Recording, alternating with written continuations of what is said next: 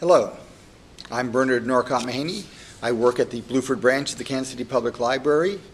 April is National Poetry Month, and during the month of April, I read poetry aloud. I read poetry aloud at other times as well, but I record it in April.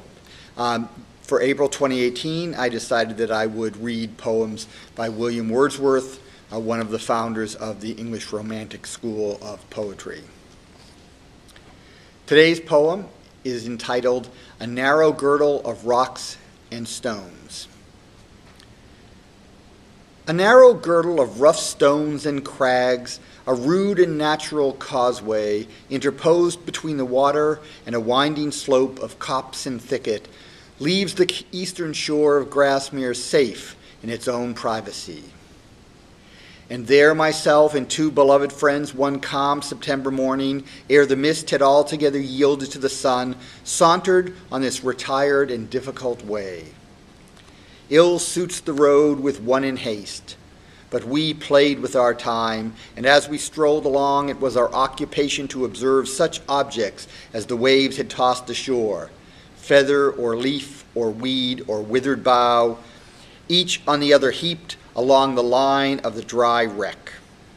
And in our vacant mood, not seldom did we stop to watch some tuft of dandelion seed or thistle's beard that skimmed the surface of the dead, calm lake, suddenly halting now, a lifeless stand.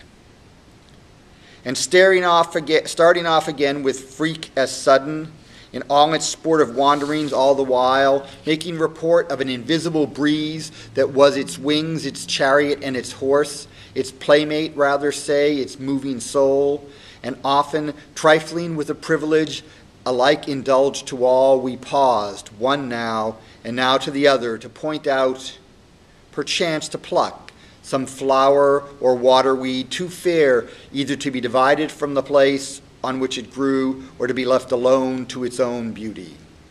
Many such there are, fair ferns and flowers, and chiefly that tall fern, so stately, of the Queen Osmunda named, plant lovelier in its own retired abode on Grasmere's beach, than Naiad by the side of Grecian brook, or Lady of the Mere, sole sitting by the shores of old romance. So fared we that bright morning. From the fields, meanwhile, a noise was heard, the busy mirth of reapers, men and women, boys and girls. Delighted much to listen to those sounds, and feeding thus our fancies, we advanced along the indented shore, when suddenly, through a thin veil of glittering haze was seen before us, on a point of jutting land, the tall and upright figure of a man attired in peasant's garb, who stood alone, angling beside the margin of the lake. "Improvident and reckless," we exclaimed, "that man must be, who thus can lose a day of the mid-harvest, when the labor is higher as ample, and some little might be stored wherewith to cheer him in winter time." Thus talking of that peasant, we approached close to the spot where with his rod and line he stood alone, whereat he turned his head to greet us, and we saw a man worn down by sickness, gaunt and lean, with sunken cheeks and wasted limbs, his legs so long and lean that for my single self I looked at them, forgetful of the body they sustained. Too weak to labor in the harvest field, the man was using the best skill to gain a pittance from the dead, unfeeling lake that knew not of his wants. I will not say what thoughts immediately were ours, nor how the happy idleness of that sweet morn, with all its lovely images, was changed to serious musing and to self-reproach. Nor did we fail to see within ourselves what need there is to be reserved in speech, and temper all our thoughts with charity.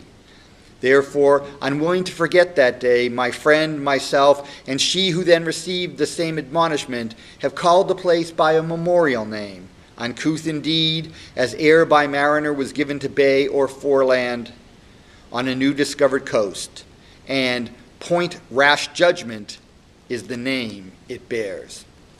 So that was Wordsworth's poem, "A Narrow Girdle of Rocks and Stone."